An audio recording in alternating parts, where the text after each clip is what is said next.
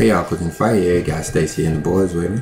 Hey y'all. And in today's video, we're going to be talking about the new moon. I've done a search here in the King James Version for the word new moon, and we're going to be looking down through here, just pointing out some facts from the KJV related to the new moon. Okay. Now, the first verse here is Isaiah chapter 1, verse 14. He says, "Your new moons and your appointed feasts, my soul hateth. They are a trouble unto me. I am weary to bear them." What do you think about that? Your new moons are a trouble unto me. I'm weary to bear them.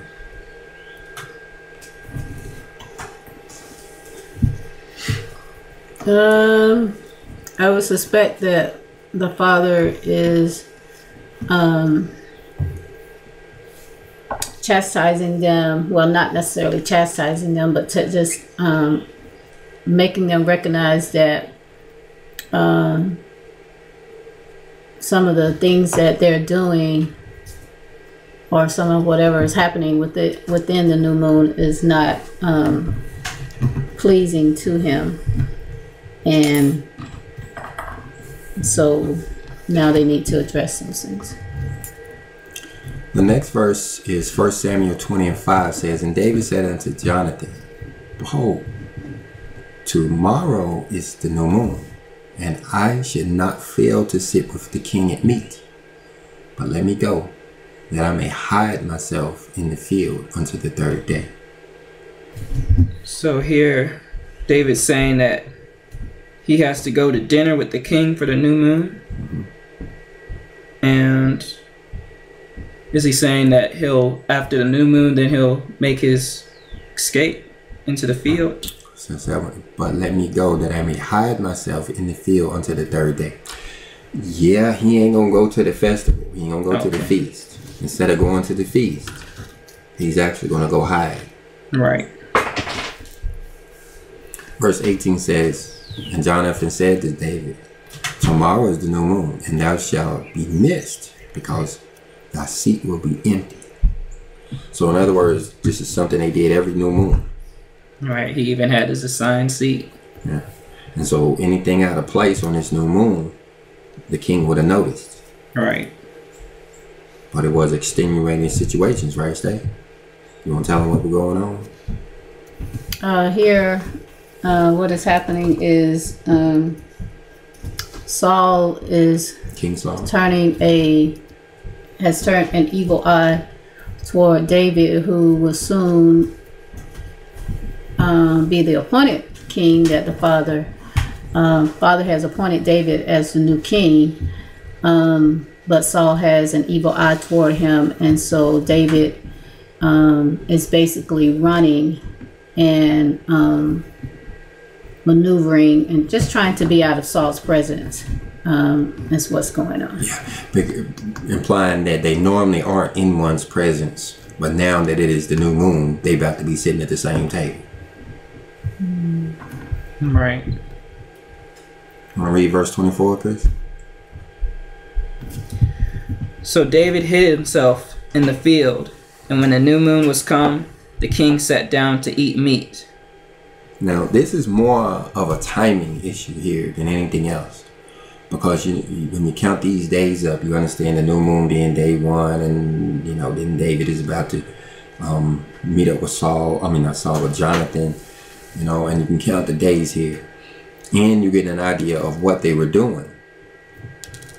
Having feast and eating together on the new moon. It was something they did it's something they did on the new moon. All right, now the next verse, unless anybody else got anything to say about King David, we're going to go to 2 Kings 4:23.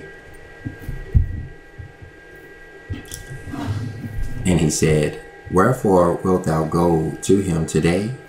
It is neither new moon nor Sabbath.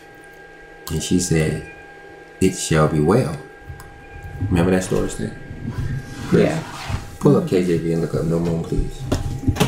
What's going on? This story is when the lady who was whose son had fallen ill, if I'm not mistaken. I believe so. And she was going to the prophet and to go into Elijah. Yeah. But the significance, I believe, of this verse is how it says, why are you going to see the prophet? What you going to see the prophet for? This ain't the new moon. Why are you going to see the prophet? Ain't the Sabbath day. Why are you going to see the prophet? So the significance of that is this is a day when you would actually go see the prophet, right? Right. The new moon and the Sabbath days. Yeah. All right. Anybody else? All right. You got it up here? Now, the next verse, Stacy, is going to be 1 Chronicles 23 and 31. You want to read it? And to offer all burnt sacrifices unto the Lord in the Shabbats, in the new moons, and on the set feasts by number, according to the order commanded unto them continually before the Lord. All right. So what we got to say about this? And to offer all burnt sacrifices unto the Lord in the Sabbaths, in the new moons, and the set feasts by number. What do y'all got to say about that? So it was during these appointed times that they would basically do every version of the burnt sacrifices? Yeah. Or this is a time to do the burnt sacrifices. Right. Everybody would do theirs then. Yeah. This is so the new moon along with the Sabbath days and the set feasts are a time of burnt sacrifices. Right? Right. All right. Now the next verse is 2 Chronicles 2 and 4.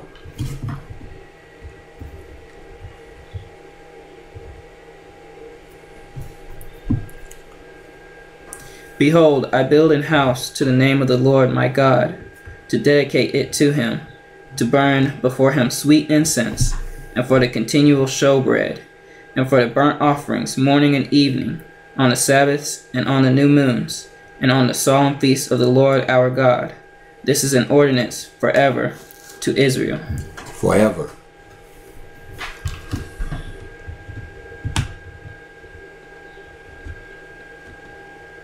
All right, so this is very similar to what we just read. This is a time when these type of activities are going on. Right. And of course, they're spiritual in nature right now, right, Steve? Absolutely. But they're going on nonetheless on this particular day. On these days, Shabbat, Sabbath day, solemn feasts, and new moons. All right, now the next verse, click it away, y'all jump in. Y'all got something to add. Is 2 Chronicles 8 and verse 13.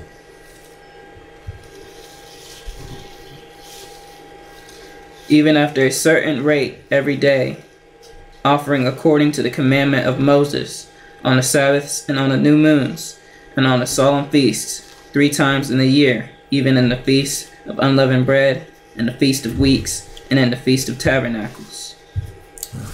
And so I'm going to have to click on the context here to see what verse 12 says. Then Solomon offered burnt offerings unto the Lord on the altar of the Lord, which he had built before the porch. So this is part of the dedication. Right. Adding significance to the day. How this is, new moons are an important day. All right. The next verse, I believe, is 2 Chronicles 31 and 3. He appointed also the king's portions of his substance for the burnt offerings, to wit, for the morning and evening burnt offerings, and the burnt offerings for the Shabbats, and for the new moons, and for the set feasts, as it is written in the law of the Lord. So this is written in the law, that these things will go down on these days. All right, the next verse is Ezra chapter 3 and verse 5. And afterward offering the continual burnt offering, both of the new moons, and of all the set feasts of the Lord that were consecrated, and of every one that willingly offered a freewill offering unto the Lord. No, you see, this is what the new moons are about, guys. At least what they're supposed to be about. Nehemiah 10 and 33. For the showbread, and for the continual meat offerings, and for the continual burnt offerings of the Sabbaths, of the new moons, for the set feasts, and for the holy things, and for the sin offerings, to make an atonement for Israel, for all the work of the house of our God. So now we're getting into the nitty gritty of this all, because it's talking about atonement here for Israel. And we all know that Israel is special. Israel is set apart. Israel is different. All right. One of the reasons why is because of these, what it's talking about here: Sabbaths, new moon, set feasts, and holy things. All right, now, so let's get into Psalm chapter 81 and verse 3.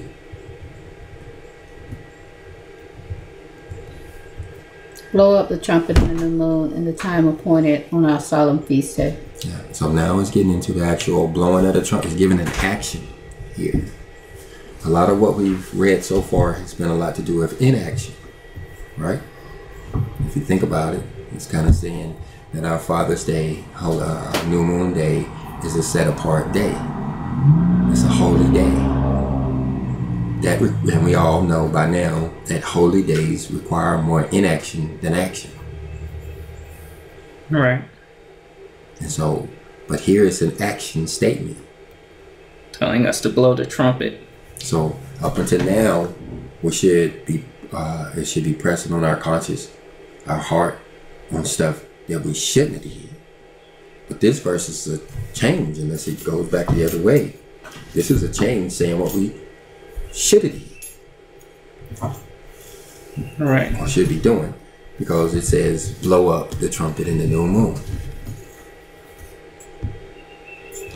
in the time appointed on the solemn feast.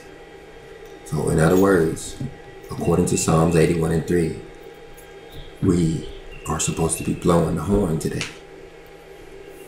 But let's go on to Isaiah 1 and 13.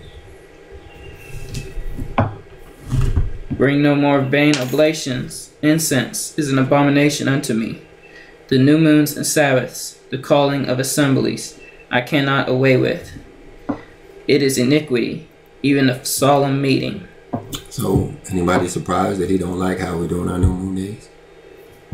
Anybody think that he should recant on that statement and say, hey, you need to relook at whatever you're doing on the new moon?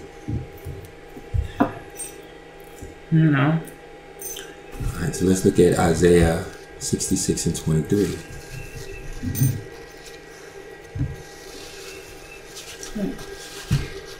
And it shall come to pass that from one new moon to another, and from one Sabbath to another, shall all flesh come to worship before me, saith the Lord.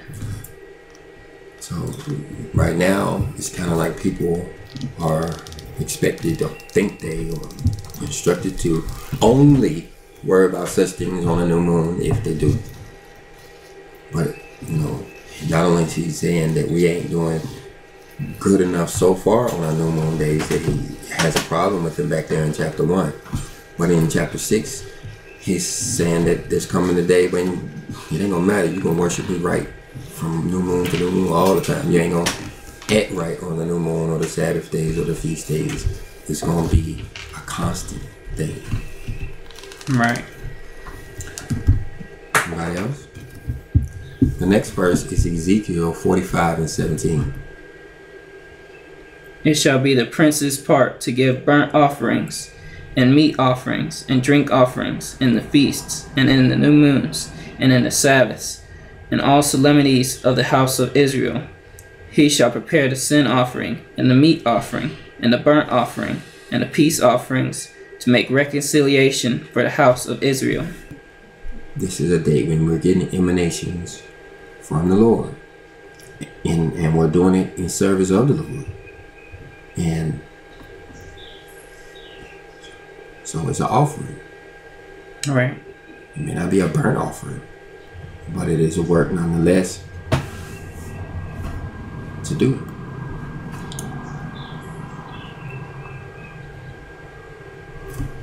Well, let's go on. Let's look at 46 and 1. Thus saith the Lord God, the gate of the inner court that looketh toward the east shall be shut the 6 working days. But on the Sabbath it shall be opened, and in the day of the new moon it shall be opened. So the inner court is open today. The spiritual court is open.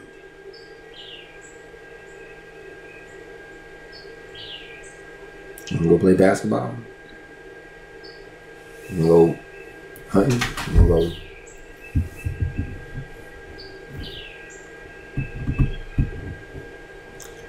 Let's look at 46:3. Likewise, the people of the land shall worship at the door of this gate before the Lord in the Shabbats and in the new moons. So this is a worship day. We read earlier it was a day of feasting. And we read a day of blowing in the trumpets. And then we read that it was a worship day. We heard the day of the inner courts are open. This is not a regular day.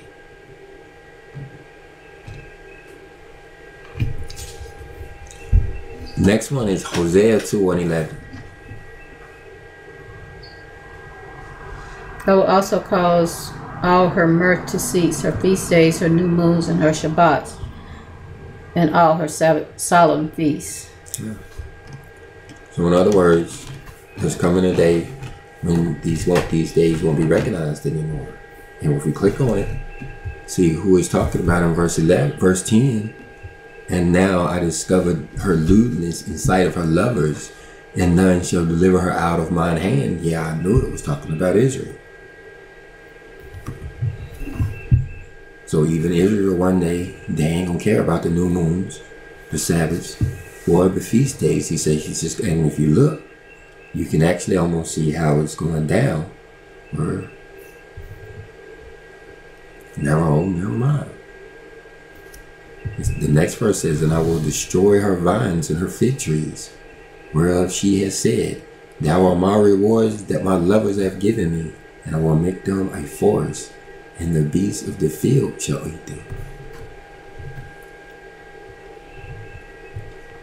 All right, let's go to Amos 8:5.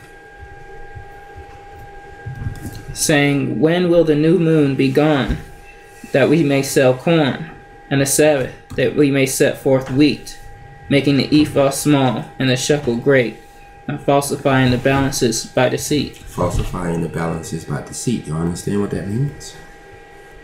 Maybe what it's talking about is when some untrustworthy people would weigh their balances so that it seemed like you had less on your balance than you actually did. Yeah, putting the thumb on it or something. Right. Yeah, but this is saying that they're falsifying the balances by deceit.